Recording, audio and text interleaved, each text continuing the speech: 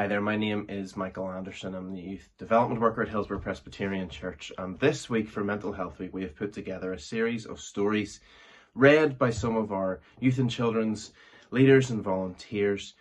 Stories from the Bible which help us understand that when we feel nervous or anxious, God is with us, and that we can talk to people in our lives, whether that's our parents, our teachers, people in church who care for us and love us.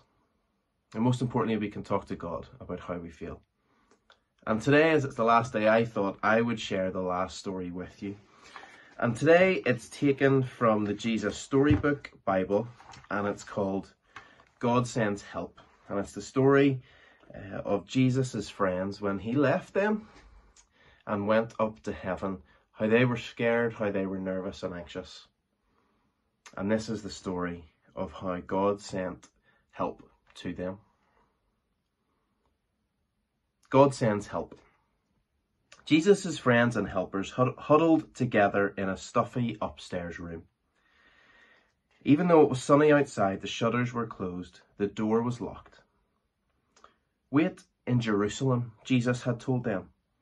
I am going to send you a special present. God's power is going to come into you. God's Holy Spirit is coming. So here they were, waiting. Actually, mostly what they were doing was just being scared and hiding.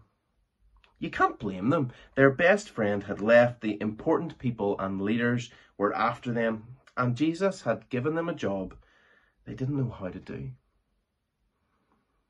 As they waited, they were praying and remembering how from the beginning God had been working out his secret rescue plan.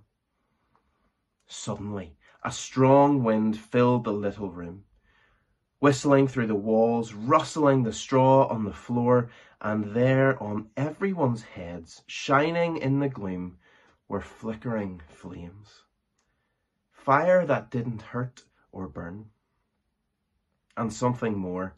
Inside in their hearts they felt a strange heat, almost as if all the coldness and hardness was melting away, as if their broken hearts were mending, and God was giving them brand new hearts, hearts that could work properly.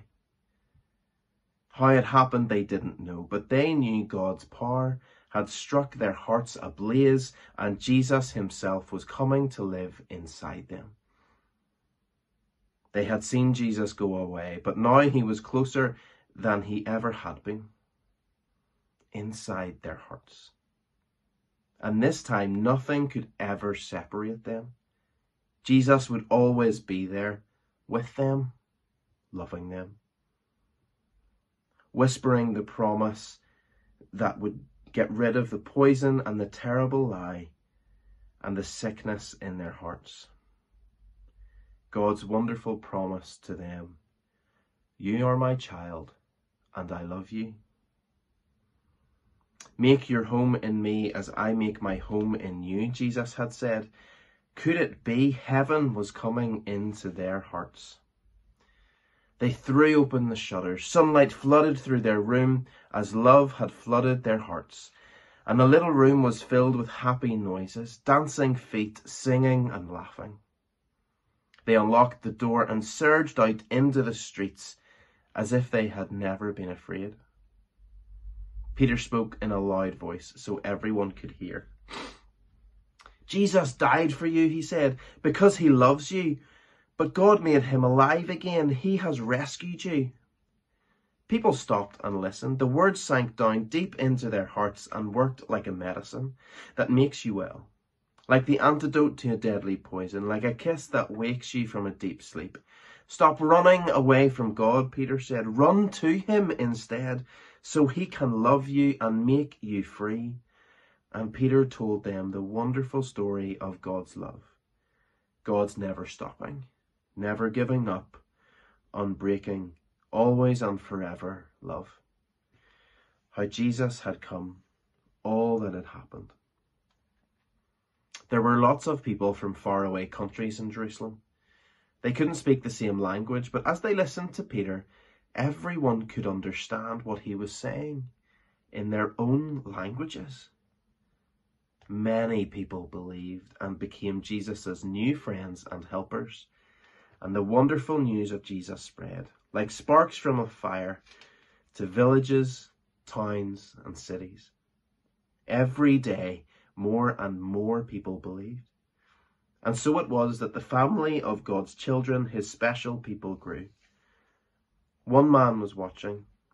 "I'll stop this," Saul said. But this was God's plan, and nothing in all the world would be able to stop it.